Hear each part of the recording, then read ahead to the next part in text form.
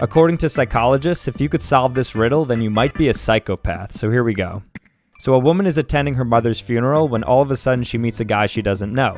The guy is perfect, like she really thinks it could be the love of her life. But the only issue is she never gets the guy's name or number, and nobody else seems to know who he is. Then all of a sudden, a few days later, she randomly kills her sister. So the question is, why would she kill her sister? If you instantly said, well, of course she killed her sister so she could see that guy again, hopefully at the funeral, then you might be a psychopath. The reason being is because psychopaths tend to justify their actions so long as they meet a specific end goal. So let me know how you did.